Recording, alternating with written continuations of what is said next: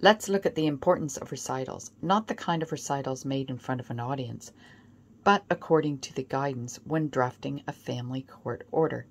And understanding the purpose of the recital can be confusing. Hi, I'm Karen Cole from Legal Minded Friends. Knowledge is power, so let's get started.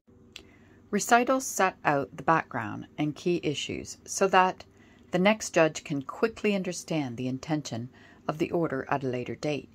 In a memorandum on drafting orders in late 2021, Sir Andrew McFarlane, President of the Family Division, refers to his previous guidance, which I will read in a moment.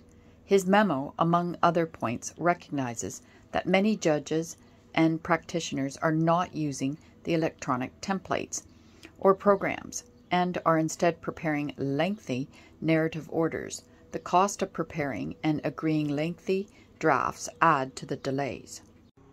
Sir Andrew McFarlane is referring to the use of templates being used to draft orders, so they capture essential information.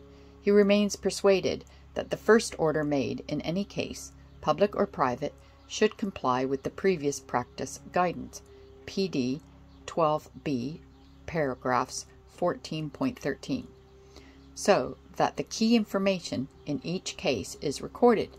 For subsequent orders, other than final orders, the court, while following the previous guidance, should tailor the order to the particular circumstances of the case, without the need to include lengthy narrative material, which does not relate to the requirements of the particular order.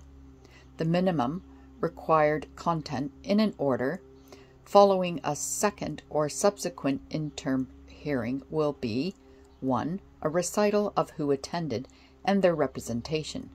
2. A recital of issues determined at the hearing. 3. A record of any agreement or concession made during the hearing. 4. A recital of issues that remain outstanding. And 5. The text of any orders that will be made.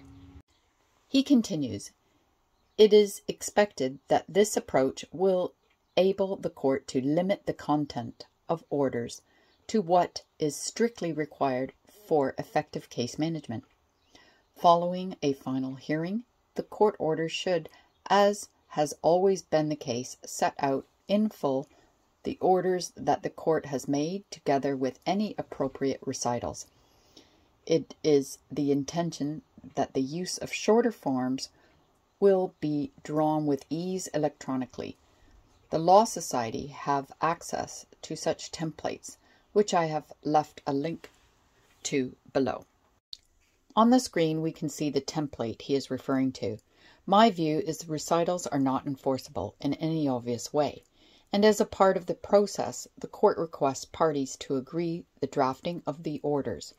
In addition, Sir Andrew McFarlane states in his memo, the orders should be agreed, drafted, and lodged with the court before parties leave the court building, or if remotely on the day of the hearing. I'm not sure about the cases you've attended to, but this has not been the norm in the procedures that I have attended. And I agree with Sir Andrew McFarlane, the frustration with delays in agreeing the draft order are time-consuming. Before ending and giving you a quick summary, let me introduce you to Get Legally Speaking, where you will find great legal podcasts completely free.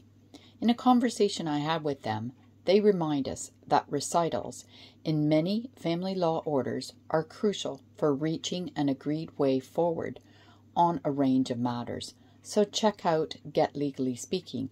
I have left links below. So let me give you my quick summary recap. Using templates for drafting orders will indeed reduce unnecessary confusion, delay, and costs. Let me just add another point. I have had clients interpret recitals as being enforceable, when in fact they are part of the order, but if they are not drafted in a particular way, they may not be enforceable. So understanding the purpose of a recital is important. If you have a legal worry, contact us. At Legal Minded Friends, we offer information and services so you can obtain justice without the high cost of solicitor fees. Please like this video, share this video, as you never know who it will help. Thank you.